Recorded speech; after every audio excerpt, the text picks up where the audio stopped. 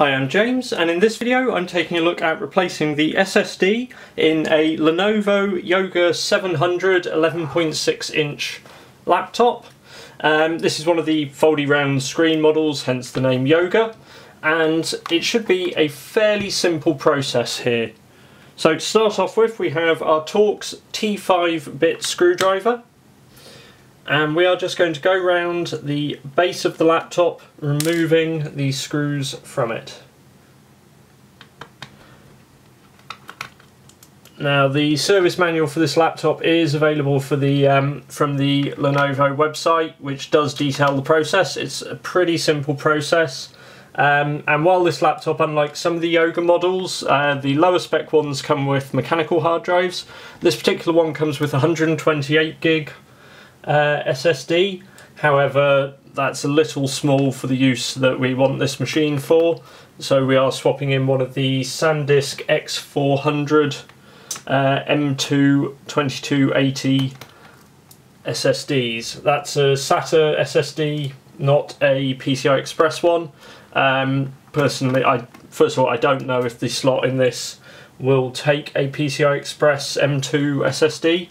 I will look at the keying to see on that, but also I don't think there's while the theoretical performance improvements are quite high, from what I've seen on AnandTech and other places, real world benefits are fairly marginal, and you do tend to see sort of higher power consumption as well if you're actually attaining those high throughputs. So because this is a Core M3 laptop as well, you're not really going to be, you know, pushing the performance envelope with it. So all those screws in the base appear to be the same. So with those screws removed, we're now going to find our plastic pry tool, and we are going to go around and try and find an opening to separate off the base here.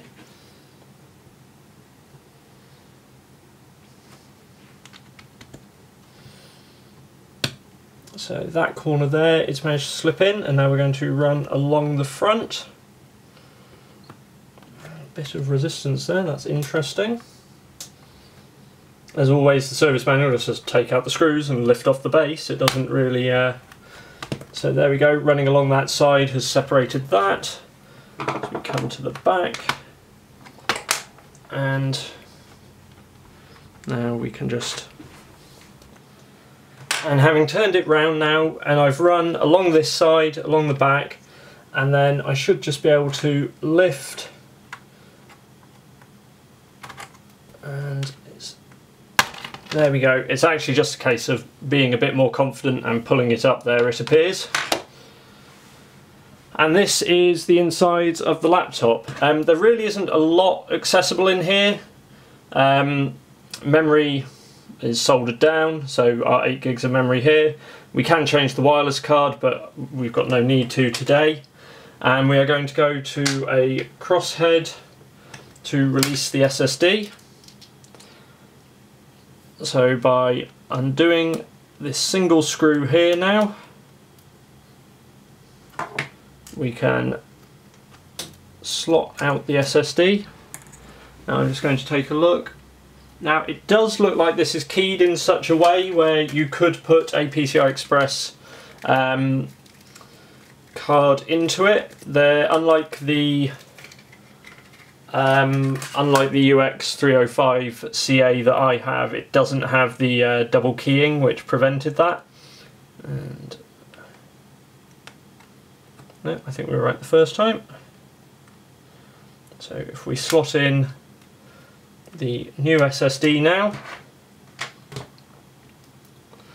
replace the single screw,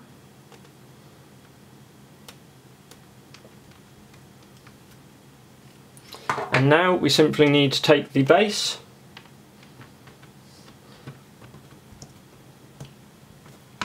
press it back in once it's lined up, just lightly clip it back together.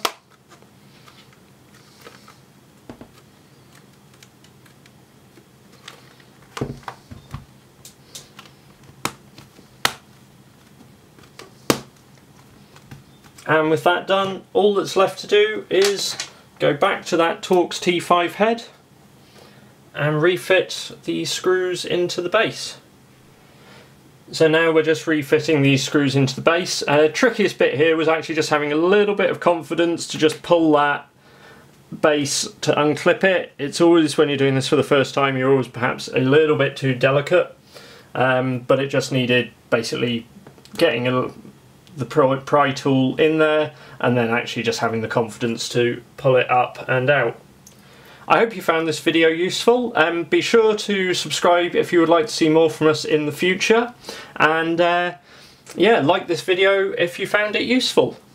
Thanks for watching.